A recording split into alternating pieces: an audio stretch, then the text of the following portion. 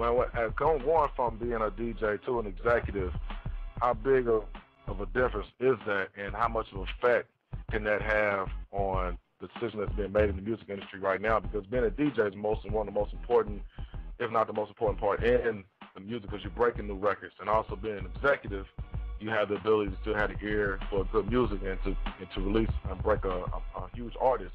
So how big was that for you going from DJing and being an executive? Well, the good thing about it, I still DJ.